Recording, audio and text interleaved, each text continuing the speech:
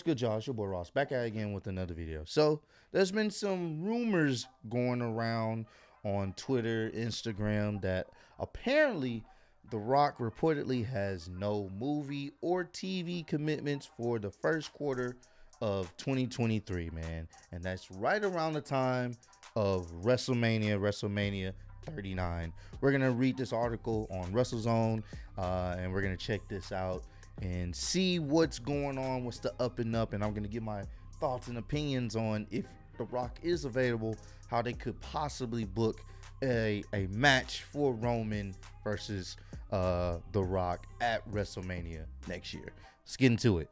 All right. Is The Rock making his way back to the WWE next year to headline WrestleMania 39 in Hollywood? It seems as if his schedule is all clear for that to happen. According to Brian Alvarez of the Wrestling Observer, The Rock does not currently have any movie or TV filming commitments from January through March of 2023. Alvarez says he's going to do 0 movie commitments for the first quarter of 2023, which would allow him to do WrestleMania without having to worry about movie commitments and also have the time to help launch the first season of the XFL. So actually the timing for doing a WrestleMania match would be excellent this year because he has 2 different projects which will require him to take time off from movies. As mentioned above, The Rock is heavily involved in the relaunch of the XFL, which will be taking place roughly the same time as WWE WrestleMania season. A perfect receipt for him to take some time away from acting to return to the WWE.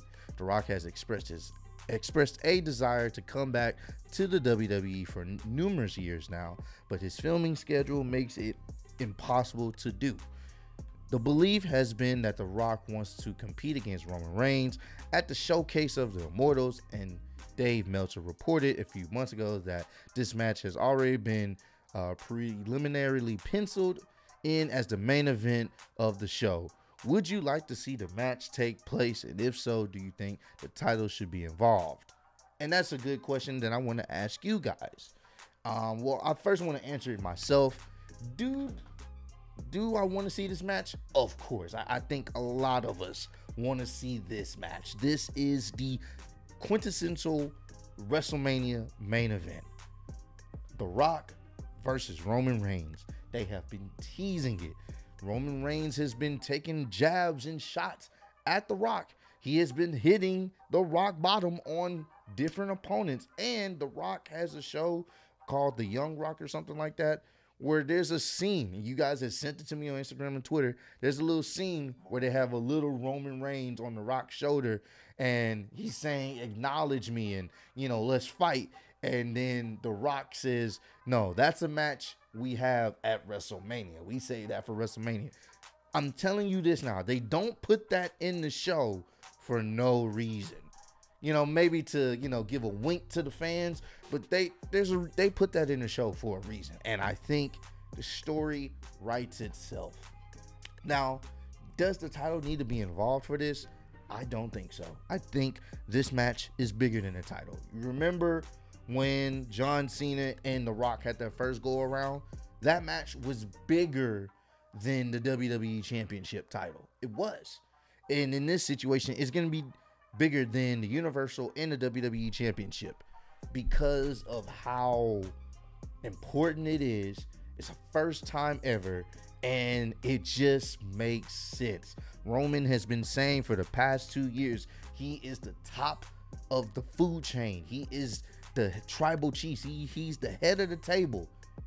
And he pretty much lets people know, like, The Rock was cool, but I'm that guy now. I'm over The Rock when it comes to this wrestling stuff. And I like that. I like because they can introduce some real, potentially maybe family drama. It gives that sense of realism. And I think you don't need the titles for that match to work, because the titles will be an afterthought. It's really who's truly the head of the table.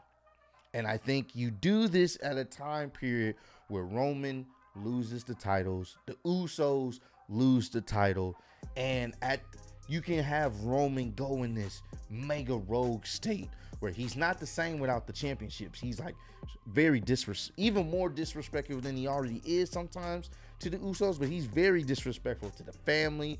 He's very disrespectful to the people that care and love him. And it's only then that's when The Rock steps in and like, yo, you've gotten beside yourself.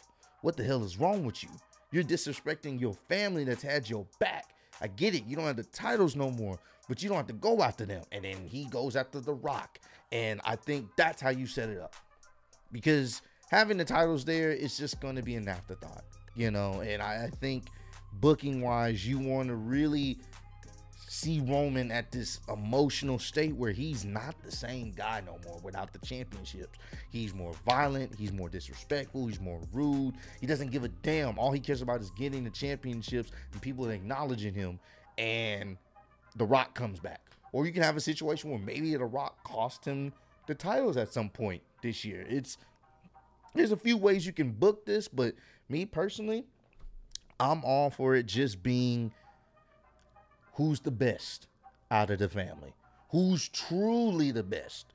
And it makes sense. It's in Hollywood. There's no better chance to have this match than in Hollywood. If it doesn't happen next year, it's probably not going to happen. Next year would be the most optimum time for him to have that match with Roman.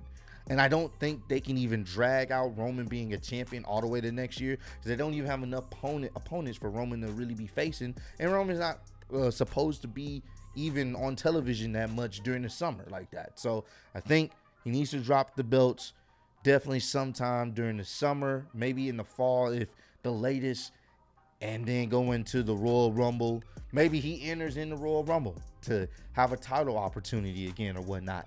And maybe The Rock cost him then. Like, there's many ways they can set this up, and just this will be the main event. Whether the titles are on the line or not, this will be the main event. This will be the match everyone will be talking about.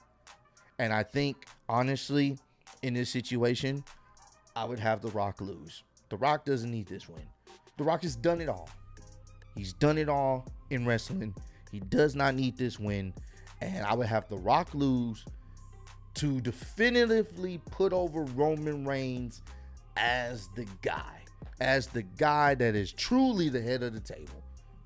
Put him over, and that could be The Rock's last match. Because once again, The Rock does not need this win. Roman needs this win more than The Rock does. And that could be The Rock's last match. I don't think he really needs to face anybody else in WWE. This is the most important match he would probably have as his last match. And I think he would probably want it to be his last match. And I'm looking forward to it. If they can pull this off, I know the storyline is going to be great. I know the promos back and forth is going to be enjoyable. And of course, WWE, they're going to kill this promo package. This is a promo package that we will remember for a very long time. WWE kills it when it comes to their promo packages. So that's just my thoughts and opinions on it. Doesn't need the title, and hopefully it does happen at next year's WrestleMania. And I would have Roman Reigns win it. I would have him win it, and it could be The Rock's last match.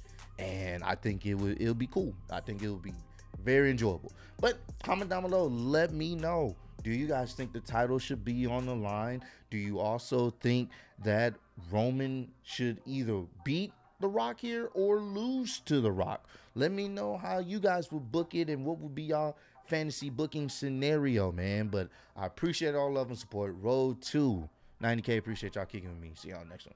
Peace.